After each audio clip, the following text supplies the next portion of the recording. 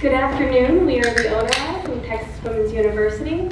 My name is Brittany Rust. I'm the team lead, and these are my team members: Eduardo Urias, Mercy Obanigba, Avery Foreman, and Keely Chapman. We want to give a thank you to our faculty mentor, Dr. Rigby, and our NASA mentor, Dr. Easter.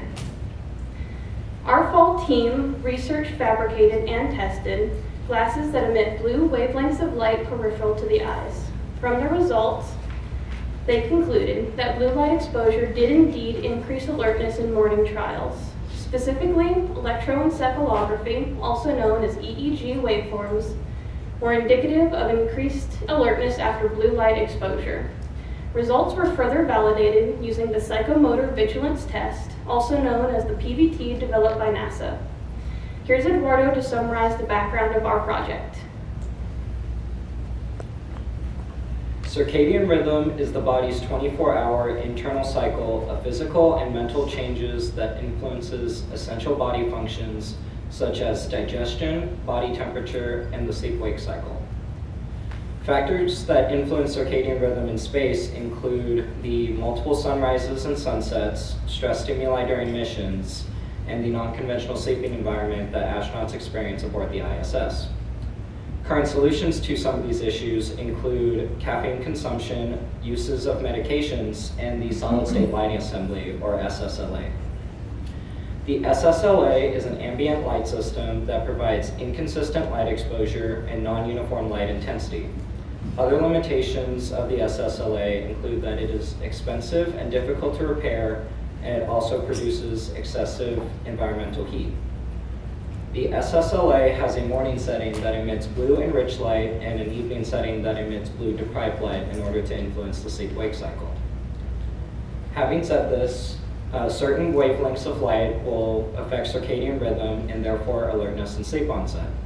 Specifically, wavelengths in the blue and red spectrum are particularly influential on the production of melatonin, which is a hormone produced in the brain that promotes sleep quality and is regulated by receptors in the eyes.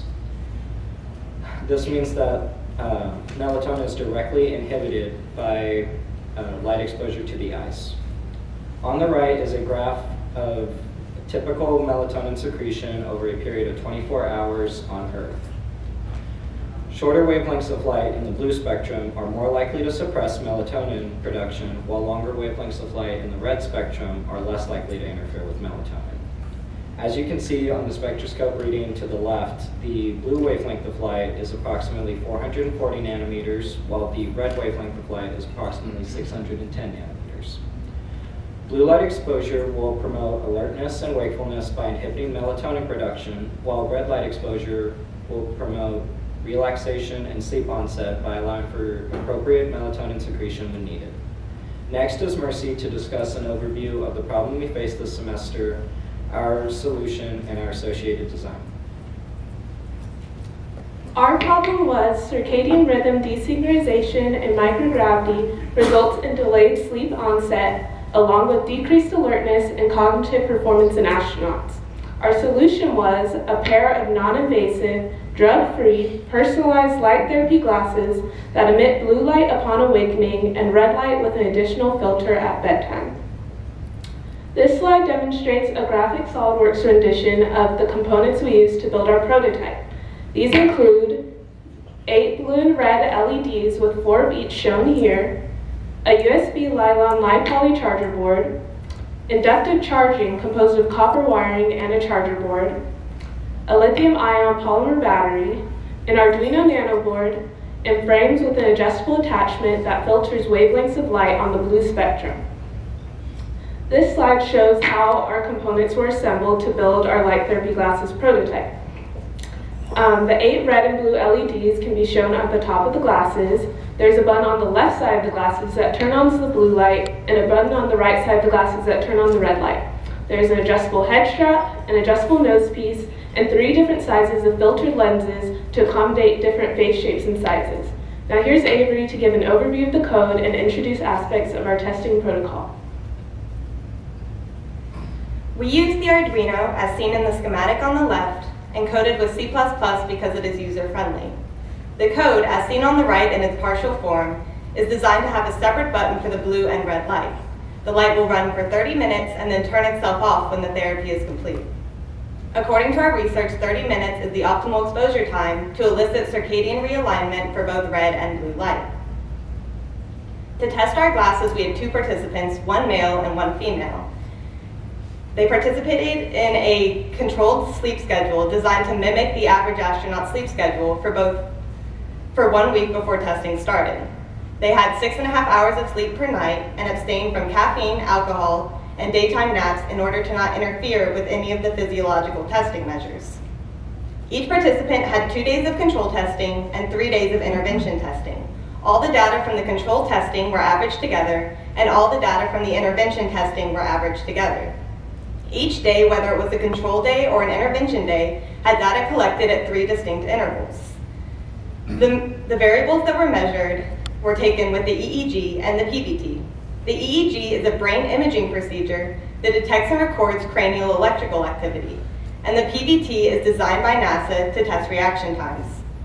As you can see on the left side of the timeline, in the morning, the data were collected immediately upon awakening, after 30 minutes of blue light exposure, and 1 hour after the blue light exposure. The filtered lens was not worn during the morning protocol.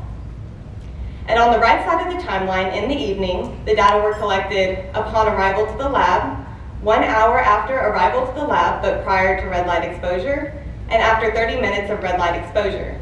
The filtered lens was worn during the evening protocol, and the participants went to bed once all the data were collected. For the days of control testing, the timeline remained the same, but the participants were not given any light therapy. Now here's Keely with our testing variables. We placed 20 separate electrodes at specific distances apart on the scalp of each participant.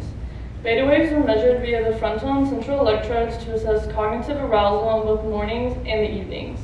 Beta waves are high-frequency, low-amplitude waves that demonstrate alertness. As you can see, in the mornings, more beta wave activity was observed. It appears that 30 minutes of blue light exposure may indeed promote alertness. In the evenings, decreased beta activity was observed. It appears that 30 minutes of red light exposure may lead the participants to be in a more relaxed state. PVT is a reaction time test that is correlated with fatigue-related changes in alertness. A participant responds to a visual stimuli by pressing a button when a light randomly appears in front of them, and an average of multiple trials is calculated.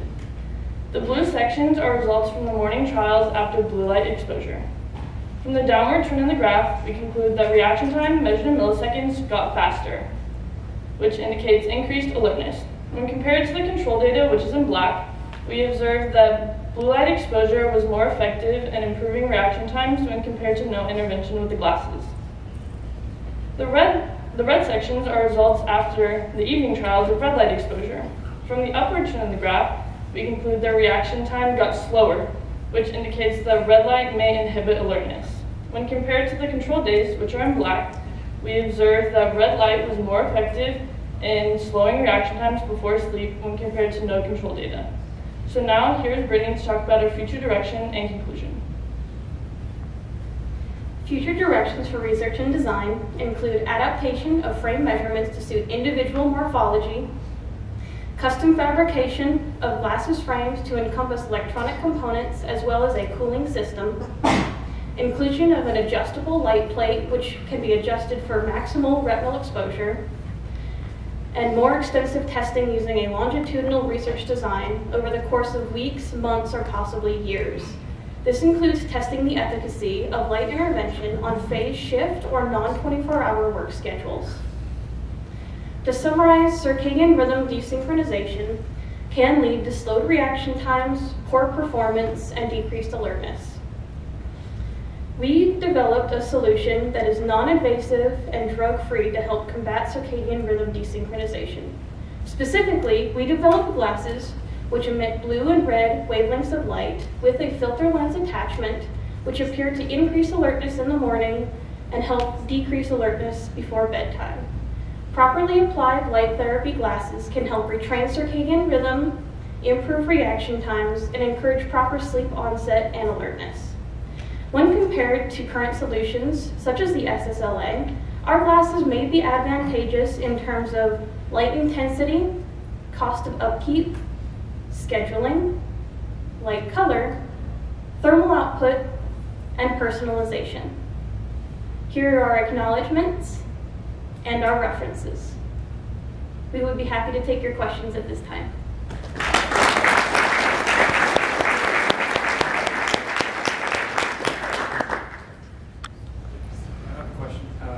How did you guys conduct the EEGs? Is that something you guys looked up and just did in-house, or did you actually go to a clinic, or what did you guys do?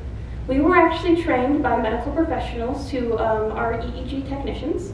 So we were able to borrow the equipment from an EEG laboratory. We were trained in how to use new prep to scrub the skin. We were trained in what's called the 1020 International System. So that's a system for placing electrodes on the scalp and measuring. And we were able to use conductive paste and then check the impedance to make sure that all of the electrical signals were proper.